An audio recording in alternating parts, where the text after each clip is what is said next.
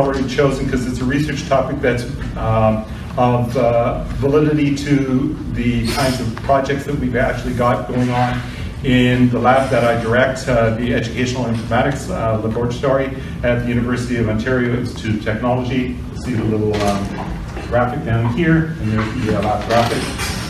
I'd like to have each of the participants, so these are colleagues of mine in the laboratory itself, who are going to participate in this process today. By the way, all of you are welcome to come and join us in this space.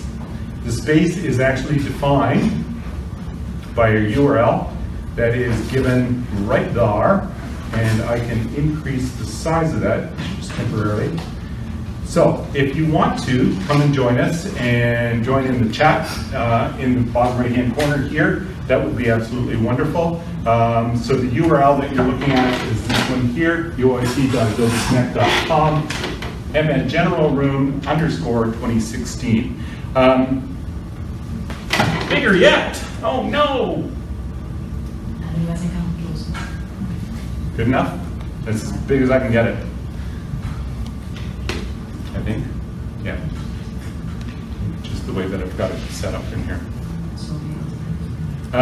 The other piece, I can do it this way as well. Let me set up a pod. This is the nice thing about the way that we actually use this environment as well. That you can actually get students to actually set these things up, and they go to town with these kinds of processes. And I'm not going to be able to do it that way.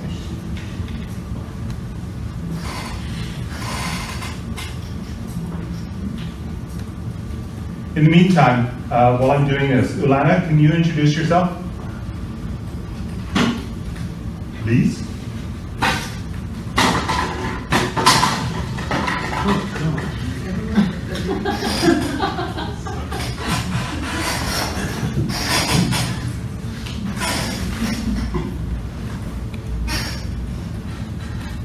Ulana didn't like that. Judith, you want to take a stab at it? Yeah, can everyone hear me? We're good? Good to go. My name is Judith, and I have been, I'm a former grad student of Roland's, and happy to be here, and my background is in adult literacy, and I did some research and used the Repertory grid technique during my research, during my graduate studies, and I'm just here today to learn more and participate in the online focus group methodology. So thanks for having me. Thank you. Wendy? Hi everybody, okay. I'm an assistant professor at UOIT, and I work as a colleague with Roland in EI Lab, and I also study wearable technology and health and physical education, so I'm really interested in how we can bring that, the kinds of quote face-to-face things we might feel in a physical education class into the, the affective component of digital learning. Thanks, Wendy. Ulana, I know that you got scared earlier, but you're back. So do you want to take a stab at introducing yourself? I thought it was a comment on me. I got kicked out of class. I'm just completing my master's thesis about the role of informal online communities of practice in professional learning. So what we're doing here, the Congress is taking place and the exercise we're going to be participating in is this type of consensual community building that I'm investigating. And my area of interest is how to assist teachers across borders to take advantage of the online community for their professional learning.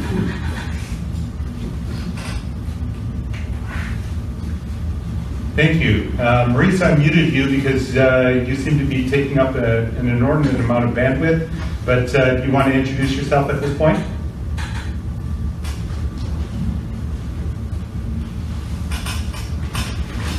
So Maurice is on a mobile device, so it's a little bit more tricky tricky to actually switch from one affordance to another affordance, or the ability to do certain kinds of things. Maurice, you there?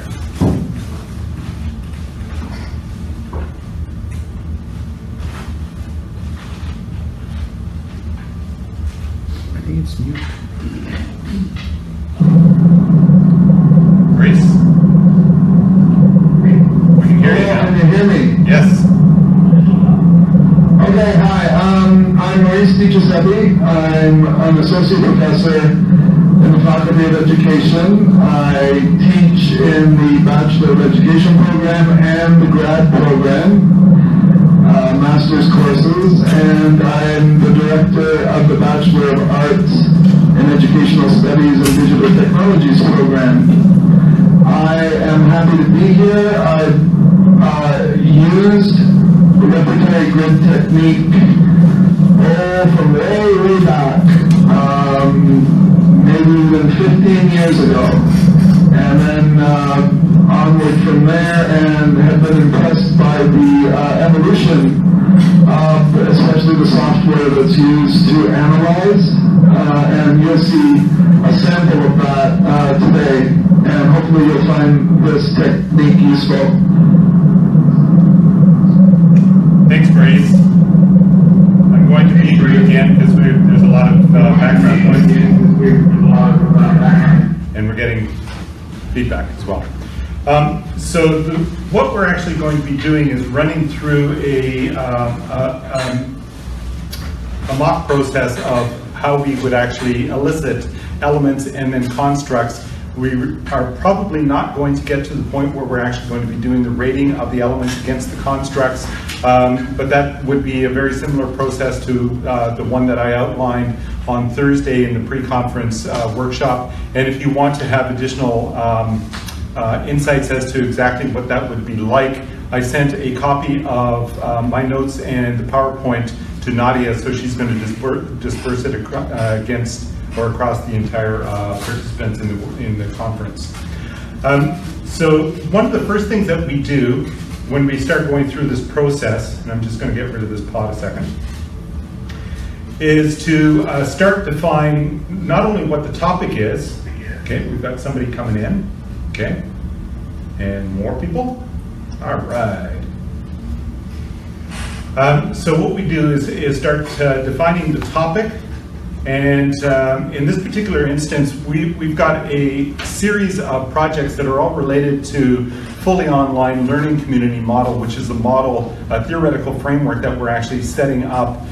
It's related to community of inquiry model that comes out of Athabasca University, Randy Garrison, Terry Anderson, and Walter Archer, but it's a derivative of it, so there are some modifications to it, and we're using this model for the basis of our online programs, both at the undergraduate level and at the graduate level. So what we're trying to do is actually establish some empirical evidence to support this particular model in terms of the way that's actually working in both of those two programs. So the topic is fairly well defined. Part of what goes on in this particular model, and I'll give you an example or a schematic of what the model looks like at this point. This is an earlier version of it, but it still has the same functionality. There's social presence, we've got cognitive presence. The space in between in terms of the overlap is collaborative learning, so people are collaborating as they're going through the processes that were suggested by Francois this morning. But because it's a totally online or fully online environment, it's working within a digital space. So part of that digital space is co-created with the students. In other words, what we do is outline a basic sandbox within which to play, but then the students actually come up with extensions, other tools, other affordances that they actually want to make use of that will allow them to perform various tasks, etc.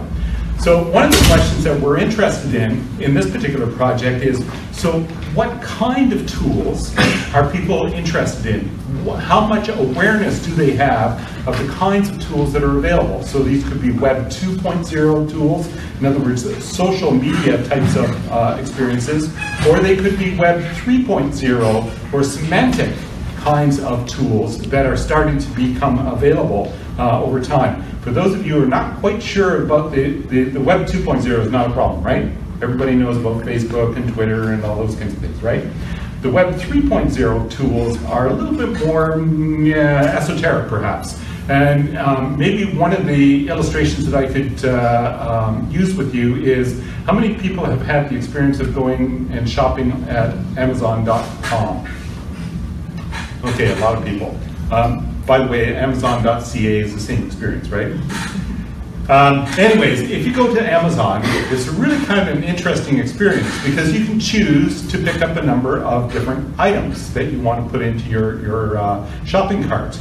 As soon as you choose an item to look at, even if you don't put it in your shopping cart, Amazon does something. What does it do?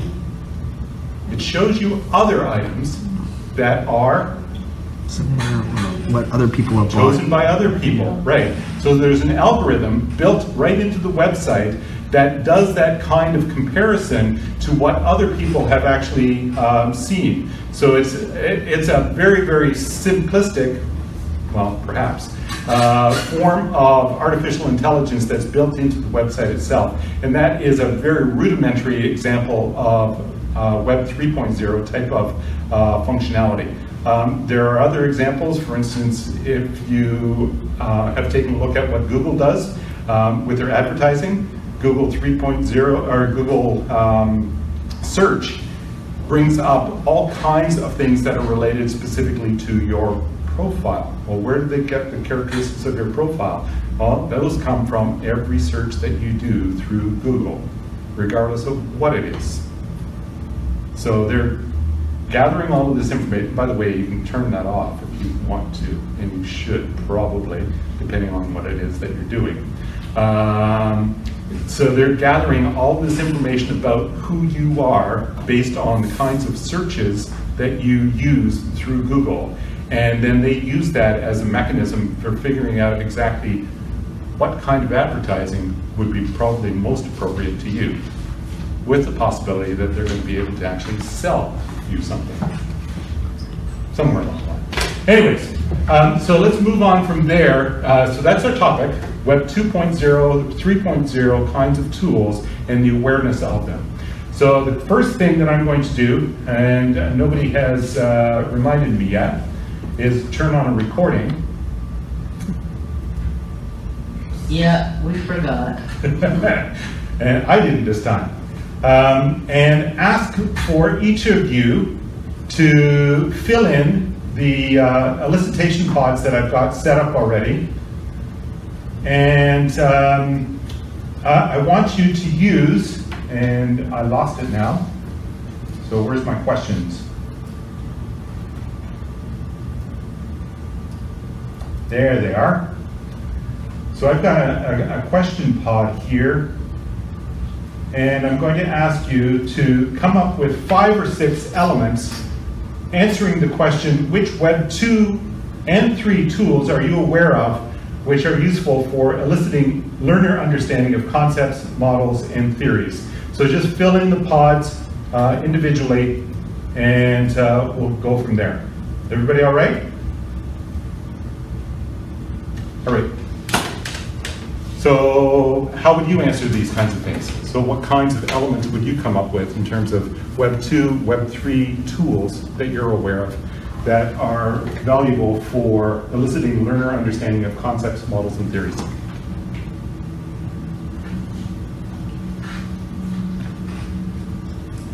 They can't cheat.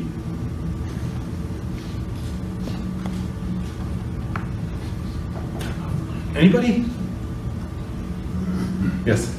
I'm not sure if it would fit in the category of 2.0, 3.0, but there's this new thing coming up by the name Ripen. Okay. So what they do is they have the industrial cases there and companies there, and they let the students come and choose their organization, and they get a credit. So the teachers, they're encouraging teachers, and a lot of universities are actually adopting to it. So University of Waterloo just started doing it. Okay. Previously, I think I saw Lesarita School of Business there, McMaster, and a few other Canadian universities there. So it becomes more of a case study, a live case study kind of project with 20%, 30% weightage. And students work with the companies for about 8 weeks or maybe for the whole term, 13 weeks, and then they submit something at the end and they get a credit for it. And the companies get valuable stuff done through their project. So it's like an applied thing. So it's sort of crowdsourcing applied specifically to cases. Yes. Reichman, as in R-E-I-C? No, it's R-I-I-P-E-N. That's how they spell it. R-I-I-P-E-N.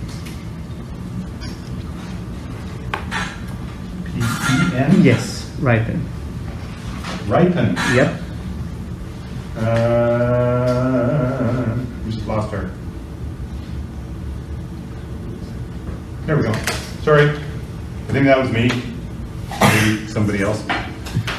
All right. Any other tools?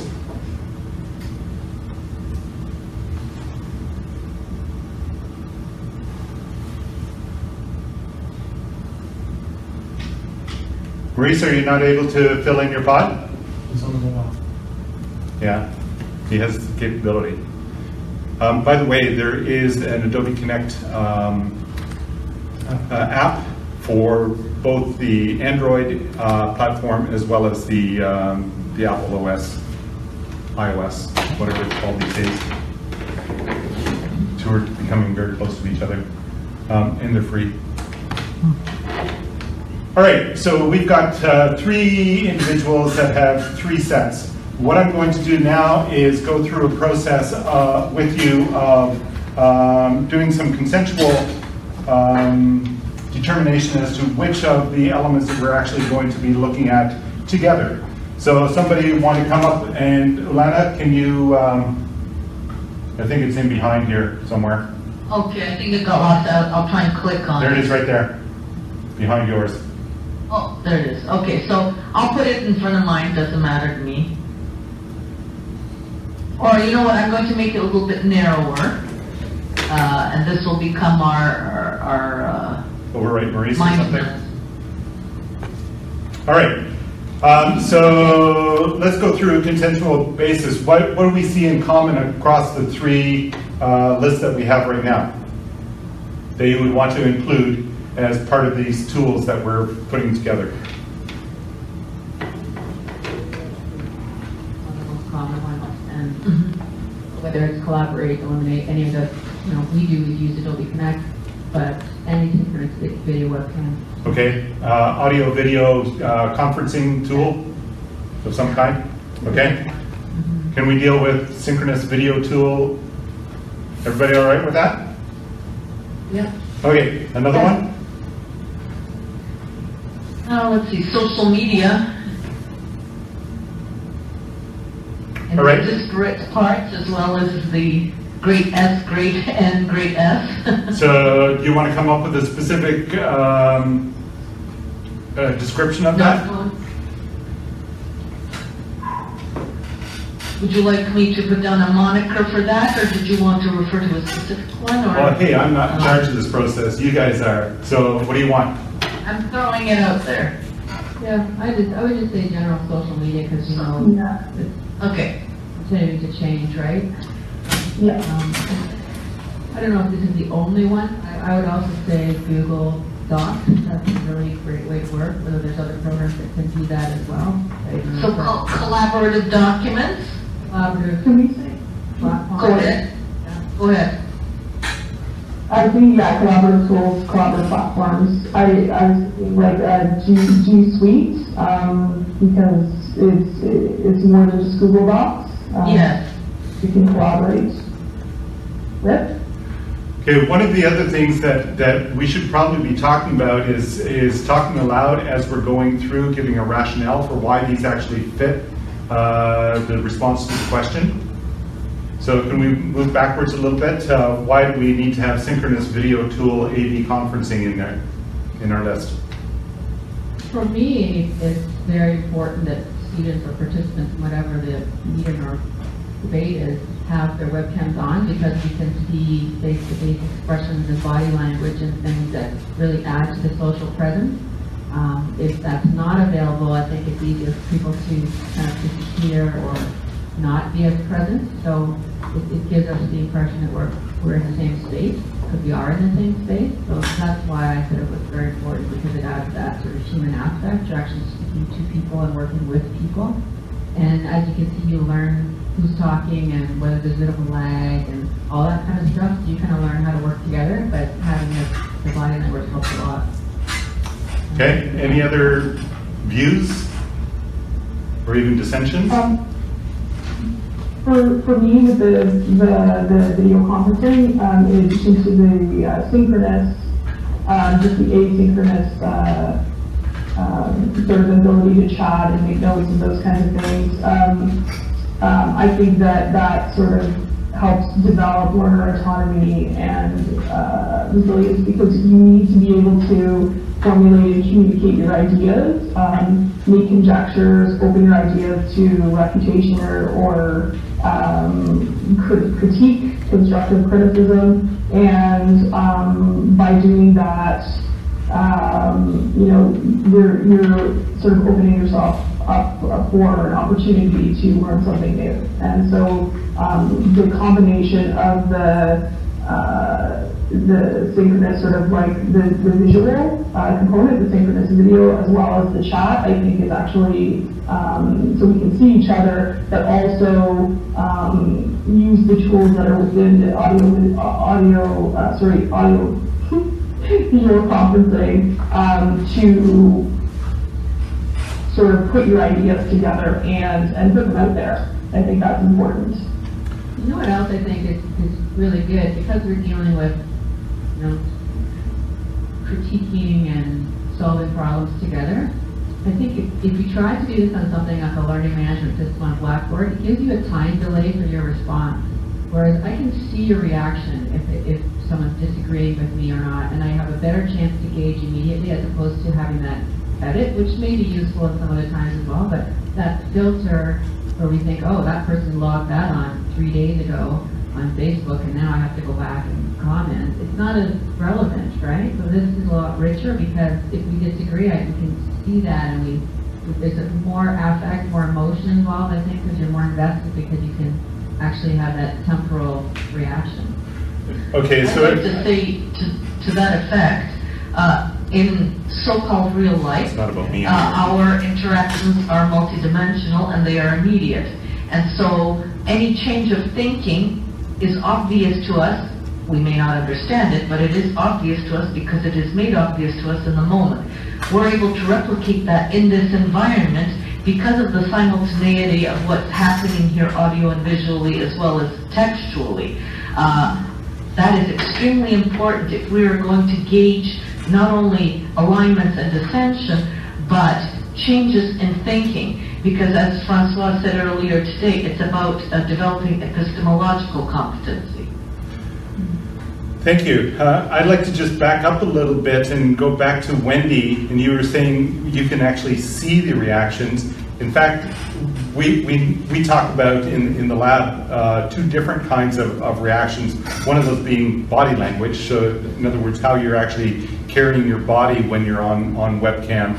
But we're also usually dealing with facial expressions. Wendy, do you want to talk a little bit about the importance of facial expressions in terms of the work that we actually do? Sure. One of the things in the lab that we've done is take a look at the NOLA suite with Face reader. Which can actually, face reader, sorry, which can actually identify sort of 7 emotions based on points on the face, so that we can actually measure people's reactions. And so we've had a chance to have people do tasks while we have various cameras around the lab looking at their face, one of which is square on the face. And we can identify things like happiness, anger, I can't remember all of them, but some that have been identified already and been validated. So it's interesting to be able to identify those and see people's reactions to those. So that's a big project that we'll be using the face reader.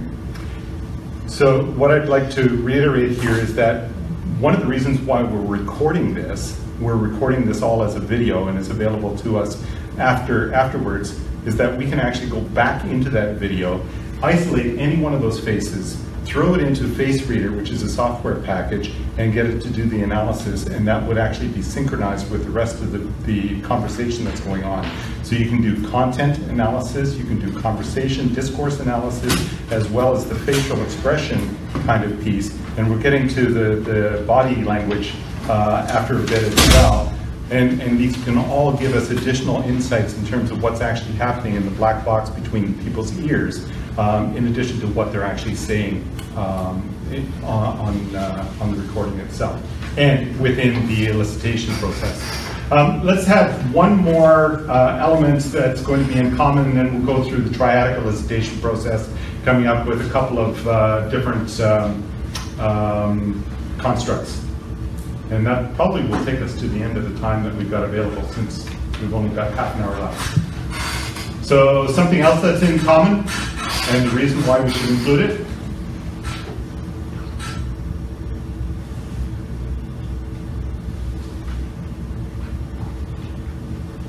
And now they're all shy. No, you know what it is, Ron? I think it's just thinking. You still have to wait time. Yeah, okay, yep. So it's just thinking time. That is, you know, because sometimes I think people think, oh, there's dead air, there's no one talking on an online space, but it's okay to just allow that too, I find, and it's interesting. Sometimes it lets, what I find as an instructor, it lets the quieter kids kind of think it's okay to speak up, so they're, you know, because it's just like a regular discussion that people who, like myself, talk too much. Yeah, in my grad courses, it actually becomes a really interesting piece, because people get very uncomfortable with dead air, and yet it's really effective, because not only do they have to have time to think, but they also have to have time to come up with either a response to a question that was coming up, or trying to work through the entire process that they're dealing with. Can I just add something on this score? Sure. Scientists of neuroplasticity also suggest that the time that you spend thinking quietly, you are also breathing in more oxygen, and it allows you to think and conceptualize better. I think it's in our defense. So in other words, what we need to do is start making use of other physiological signs of what's going on as well. And as far as that goes, we have been moving in this direction. So the oldest suite of tools that we actually have available comes from behavioral sciences, taking a look at behavior of animals originally. But they have a whole suite of tools, including tools like EEGs, ECGs, etc., that we can now start tying to individuals, and so you can start measuring all of these pieces in addition to, you know, the obvious ones that we're seeing in terms of webcam and the microphone and facial recognition, et cetera, et cetera, et cetera. We are moving in that direction slowly, but we are going there. All right, so we still don't have a fourth element. It seems to me that the fourth element might be socially constructed research or research tools. Okay, such as? Can you give us an example? Well, such as either Google Scholar, which is a subdomain of scholarly search, or even the bibliographic communal bibliographic platforms like Zotero, which allow both personal and group curation. Okay, so does everybody understand what we're referring to there? Reference managers, I don't know if that language is more common. There are some online ones that are social media, essentially. So if you go taking a look at Mendeley as an example, or Zotero, you can actually set up libraries that are shared amongst a number of people. I generally speaking use this with my, my graduate students, where we set up a library of all of the research that they're doing while they're going through a particular course, and then it becomes available for everybody in the entire course, rather than having to rely upon one tool. What about virtual reality? We have someone who wants to ask a question. Yep, exactly. On the same page, on the same page, Ulana. Go ahead. What about the use of virtual reality? Okay, what do you mean? Well, they're starting to use virtual reality to give like tours of universities, do training or learning, I guess, sorry, learning together, and so they're using that technology as a platform in which to have an experience together. Yeah, so I was just wondering if that was possible. Yeah, thanks, Tristan. In fact, we are moving very quickly into that particular area. Wendy, did you want to talk a little bit about this, because this is more your area? VR, sorry? You couldn't hear anything. Sorry, yeah, that's my fault. So the question that Tristan asked was about the use of VR as a tool to define a digital space as well. Yes, well, we're starting to use VR in the lab and with some of our partners at Northern College. We're just at the beginning of it at this stage, but I think it'll be rapidly developing. As a tool for, one of the examples I can give is that we're wanting to develop a digital space for learning health education and or learning physical skills in adapted ways through virtual reality as opposed to, and being able to modify. Some of that's happening already in gaming, but that's one of the areas that we're really interested in, is using that VR to have kids step into decision-making roles in health education, for example, or stepping into scenarios where they're, at Northern College, using it for going down a mine shaft. So use VR in a way that they can learn the things without being in danger, or whether there was extra cost that wouldn't have to happen by going down a mine shaft to learn those things. So there's lots of models that we're taking a look at, and that'll be something exciting that we're doing next. One of the other pieces that comes along with this is that VR is supposed to be totally immersive, right? So you don't, there's a break between the physical reality that you're sitting within and what you're actually experiencing under the helmet and through your ears, etc. But that can be quite disorienting for a large segment of the population. And as a result, maybe one of the things that we should actually be looking at is the use of augmented reality. So that is, taking a look at the visors that you've got, which allow some light to be transmitted through it, so you can still see where you are, but you can also use that screen as essentially a screen that you can have right in front of your eyes that can be displaying additional information that you can't get from the physical environment around you. So we've put together, some of my grad students have put together augmented reality apps. So they took a look at what was happening in terms of the Toronto Transit Commission, the transit system in Toronto, and said, we're just not happy with the kinds of maps and schedules that you can get from the TTC itself. So what we could do perhaps is put together, based on GPS, is an app that you can have on your smartphone that gives you the kind of route information for a particular route that intersects with other bus routes or tram cars or subway cars, etc. So you can actually plan out with a fair amount of detail your route from point A to point B with all of the transfers that you need to do within it, etc. And all that information shows up on your app. It's been piloted. We ran through a couple of good pieces to it, so we're moving in that kind of direction as well. So there's a couple of different things that we can work on here. All right, let's get back to this. So we've got 4 elements at this point in time, and if we were actually running this as a complete system, is there another question? Oh, sorry. Anne-Louise, you wanted a question as well? Oh, that was a long time ago. Okay, sorry. About dead spaces, so it might be irrelevant. We can talk about it later. Okay, so the question was about dead spaces, and I'm sure that I'm going to hear about dead spaces later. Dead spaces, anyways. Empty spaces later. So we've got 4 elements at this point in time. Let's go through a process of triadic elicitation. So if you want to bring up another pod, Ulana, or maybe even the same one, depends on how you want to do it. Oh, I'll write it below. I'll make a little line. Okay, so let's take constructs. Let's take the first 3 elements that we've got. So synchronous video tool, and maybe what you can do is expand the pod so that we can see it, because now we're going to dispense with all the individual ones. Okay, so let's take the first 3 that are there. So synchronous video tool, AV conferencing, social media networking, and collaborative tools such as Google Suite. And let's do triadic elicitation. So which 2 are like the others, and which 2 is not? Or shall we sing the song from Sesame Street?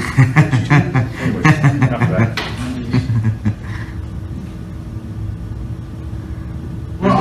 educated in the same way. Maybe it says something more about age than it does anything else. Era. So who's going to go? What are we doing? I think that the age content and collaborative goals are similar because it means you're in the same sort of social space as somebody else. Whereas social media you can do on your own, you have the flexibility to sit back, participate or not, you can network but not actually be there at the same time. Whereas I think synchronous video and G Suite, you would want to be working at this. You don't have to be working at the same time in those collaborative tools, but you can. So that's my first point. Okay. What do you guys? What do the rest of you think?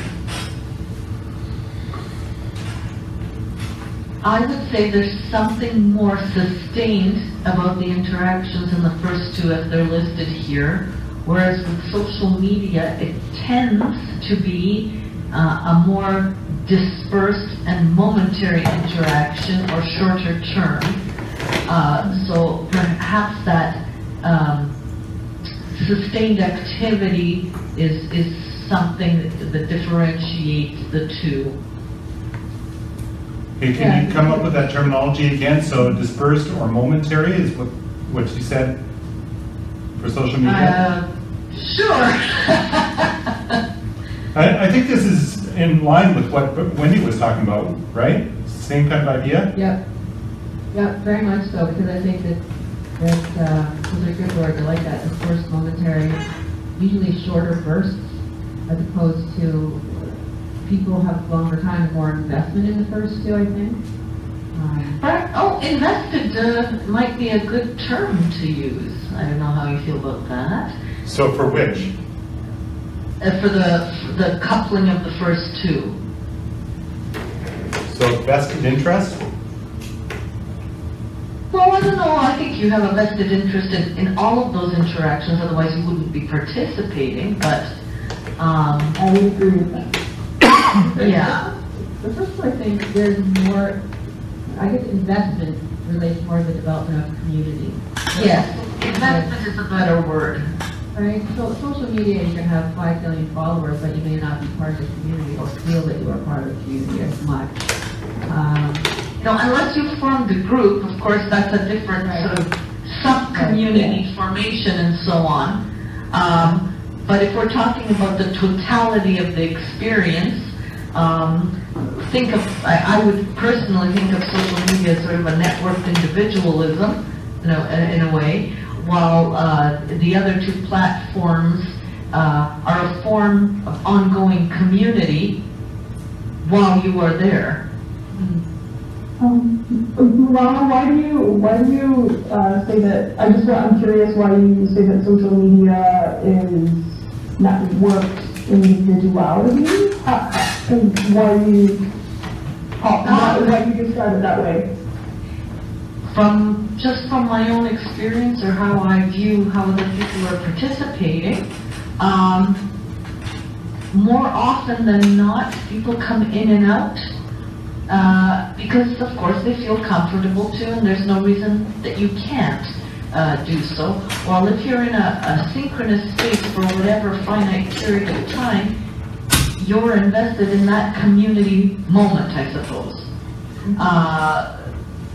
You're not, unless you're being kicked out for technical reasons, leaving. For that reason. Okay, thank you. Okay, go ahead, Ron. I'm not going to type either because we're creating a new language. Adobe Esperanto. Yeah, well, here's the problem with a notepad in Adobe Connect. There's one cursor in a notepad, so you can only have one person actually in charge of the notepad, even though everybody's got access to it. Mm-hmm.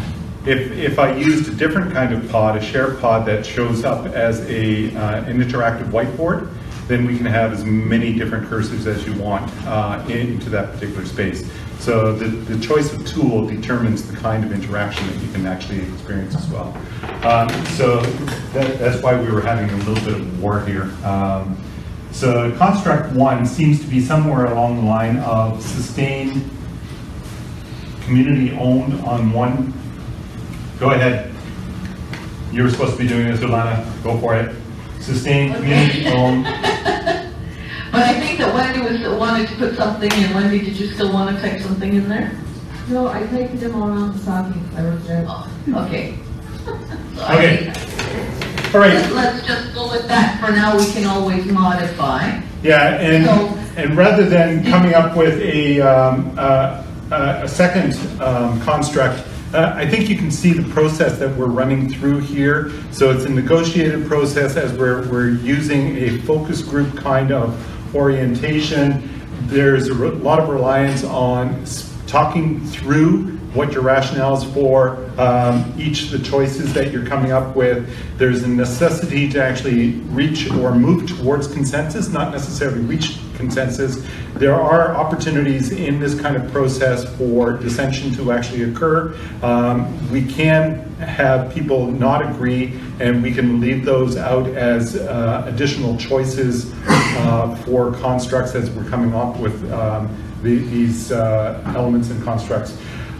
And then, of course, the next thing that we would do is start taking a look at all of the constructs versus all of the elements that were chosen by the entire group and do individual ratings. There are a number of ways of doing this. One of them is to do it independently, so I can actually put a form together and send those out electronically to everybody so that they can actually do the ratings themselves, and then I'd have to do some kind of statistical analysis to come up with, you know, nothing more complex than a mean, and use that as a way of rating the entire group.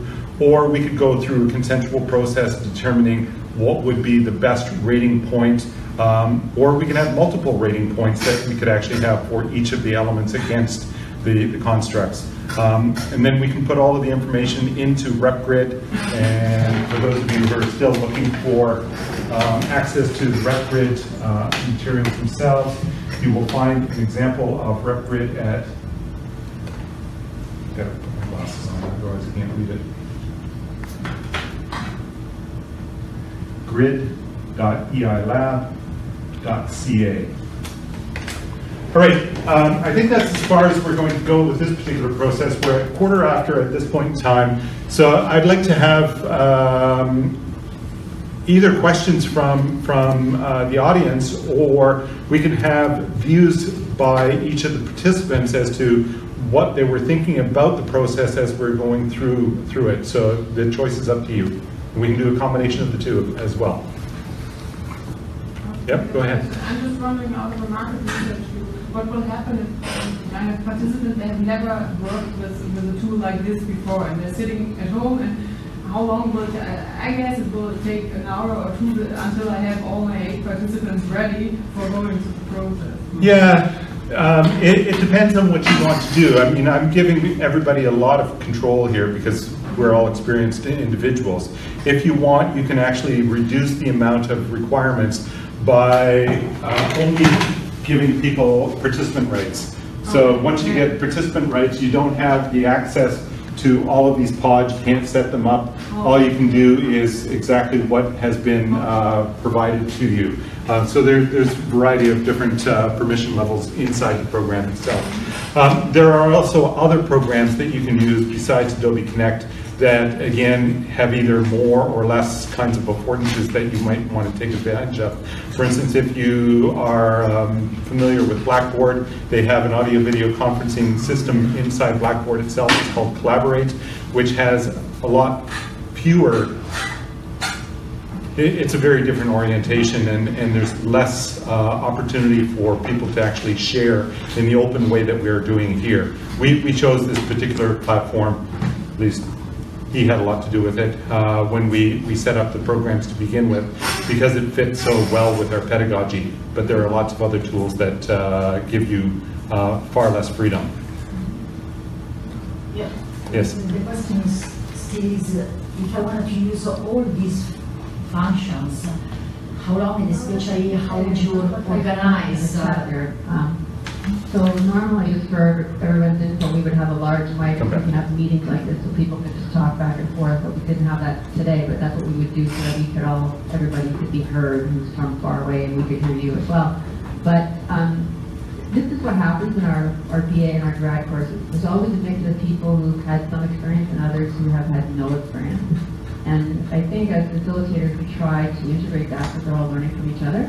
And it takes a little bit of courage and getting out the power in the room, but I think that's the way to set it up so that students will just take the leap and start to learn how to move. It's okay. We try to just get in and play around. You know, everybody can upload, change the screen, and there becomes a certain part of the social presence that's an ethical kind of stance, so that you learn to respect when someone's talking, or you learn to pause for the lag, or you don't move everything around the room so you feel like you're in a bad Prezi experience. You know, that happened for the first class, but very, very quickly, students learn very, very fast that how to navigate, which is part of their digital competencies as well. So now that the audio, I was just trying. Yep. I knew my microphone, I'm speaking now. No, it's interesting. I thank you very much for this kind of workshop, because we are really experiencing what happens, and it's the best way, the only way I think to learn about this kind of tools. Well, there is a better way yet. If you were the actual participants, but I couldn't figure out a way of being able to do that. She could have been, right? You just saw it then when you put your mic on, right? And again, in these environments, you learn pretty quickly, okay, speakers off, the mic's on, you don't get the feedback in the room. There's a lot of technical bits and pieces that go together with just effectively making it work. And as I said, I think, yeah, but you get feedback in the room as you get it now, right? Because it's just people need to know which speaker to have on which. Yep, exactly. Yep. But having everyone, not having it in the room, having everyone in the virtual room, even when there are people physically together, is really important, as I touched on earlier, to normalising that experience. And I think it enhances your ability to have a workshop style approach, in my opinion, because no longer can someone hide at the back or dominate from the front. Everybody's experience is normalised, and so you can regulate these environments, in fact, in my opinion, far more effectively than a classroom setting. Yeah, that's an interesting point. You know, I can do this kind of thing in a physical classroom, and guess what happens? But in that class, that room, it makes no difference. I can lean in as much as I want to the camera. Well, I already have a big head, but yeah, so it's really kind of interesting, and one of our studies is actually focused in on that. So what kind of role, what kind of interactions and kinds of effects that they actually have on individuals in this kind of a space. We haven't done the analysis, but we've got 16 individuals who've gone through about an hour and a half of video, so we've got that to look forward to for the rest of the summer. I'm not sure that I'm going to see too much sun. Other comments, other questions? Yeah, Cordelia? You talk about the behavioral science, it's just the GSR possibility for measuring additional data? I'm not sure what you're referring to. So what I would do is I would take all of the data, so the video, I would probably come up with a transcript of all the audio as well. No, I mean, you talked before of additional methods like EEG or something like this. Yeah. Oh, okay. Yeah. This is what I mean. Yeah. There's all kinds of things that are starting to become available. In fact, one of our cognitive psychologists from social sciences is taking a look at a portable EEG machine, and we're trying to figure out, well, they have to get it to begin with, so they need to find some funding. But if they actually do get that, then how can we actually incorporate that into the kind of work that we're doing here as well? So there are tons of different sensors out there. We also have the handheld sensors that are available, so we can do carbon dioxide concentration, oxygen content, heart rate. Oh, by the way, we can do heart rate with face reader. Face reader is so precise that it can actually measure the movements of arteries in your forehead, and you can get heart rate out of that. So it changes in heart rate as you're going through these kinds of processes. If your heart speeds up because of your response to certain kinds of things, we can incorporate that kind of information as well. Haven't done it yet. Ulana But gets mad and I can see it in her face. what was that? Sorry, Wendy? Ulana gets mad at me, I'll see it in her pulsing face. Yeah. Shows up with this big red sign. Yeah. If there are no further questions, yeah, go ahead. Can I just deviate from this main topic? It's still related to online Sure. education, but I just wanted to hear from the experts here. So what's the perfect online way to administer exams? That's like a challenge that I think universities are still. And my response is, why do you want to run exams? True, but I mean, in order to administer, well, at the University of Waterloo, we still have this kind of provision that all online programs, they either have to find a proctor that's in their vicinity, or they have some contracts with the universities like UBC or others, so they could go there. If they're within 100-kilometer radius of University of Waterloo, they would come on campus for the exam day. This term, I just said, there's not going to be any exam, and I'm the first one who actually did that. So there's no exam for this term that I'm teaching, but previously I had exams, and I used the Adobe Connect same thing there, but it's because not everybody's on board and not everybody understands. So Yeah, I don't know what should be the online way of going about it. And again, my question would be, why do you want to do exams? Essentially, what we're following here, and again, we should probably be looking at Wendy for this, that we're actually taking a look at authentic assessment, that is paralleling the kinds of processes that we're using for learning with the kind of processes that we're actually using for assessing. Okay. In other words, they should be in sync with each other. They should be doing the same kinds of things as they're learning while they're actually doing their assessing. So that you end up with assessment being assessment for learning, not assessment of learning. Okay. So the challenge comes when you're teaching courses that are engineering driven, mathematical courses, so I teach statistics entirely online.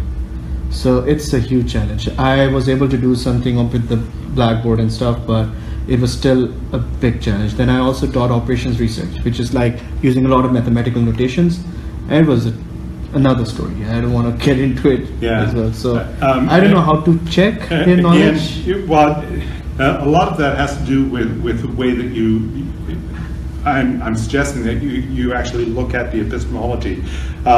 We use primarily inquiry-based and problem-based learning kinds of approaches, so that changes the actual orientation for what we're actually doing. It's not about the content anymore, it's about the processes and the individuals determining to a large extent, collaboratively in small groups, where they want to go and how they're actually going to determine or show us what they have learned. Okay. So that can take a number of different kinds of formats, different kinds of mechanisms that they can actually make use of. In fact, a number of different kinds of digital technologies that they can use for the demonstration of what they have actually learned over the course of either a few weeks or the entire course, as far as that goes. The exam piece, for me, has never been a particularly fruitful way of going. Well, no, I can't say that. I used to be in the classroom for 18 years. I was a high school science ed teacher, and one of the last things that I did, so about 95 to about 2000 or so, when I was still in the classroom, I went to project-based examinations, and what I would do is put a number of pieces of objects of various types in front of students. So it would be a practical exam, and get them to design some kind of scientific investigation right then and there, come up with some kinds of conclusions over the course of about 2 hours or so, in conjunction with 2 other people that were sitting at that same station with them. They would get a couple of opportunities to do these kinds of things, but it's their procedural knowledge that they were actually demonstrating as they were going through this, because it really didn't matter what conclusions they came to. It didn't have to conform to what had been found in other places, but they had to show us that they could put a valid investigation together. And this is grade 9 and grade 10 kind of process, but you could scale it up going into undergrad or graduate kinds of courses as well. Okay. Maybe not 100% satisfactory in terms of the response, but that's the kind of direction I would move in. Anybody else have any other comments? We've got 1 minute remaining apparently.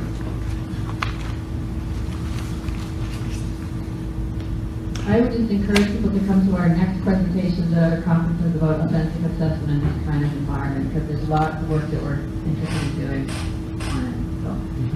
So. It's interesting that online is the stimulus for some of these different conversations about learning habits, because I mean, these apply equally in any context. Yeah, for sure. This raises somehow some of those issues more loudly. Well, it gives us the opportunity, as Francois was talking about this morning. Maybe you want to take just a couple of words to finish off?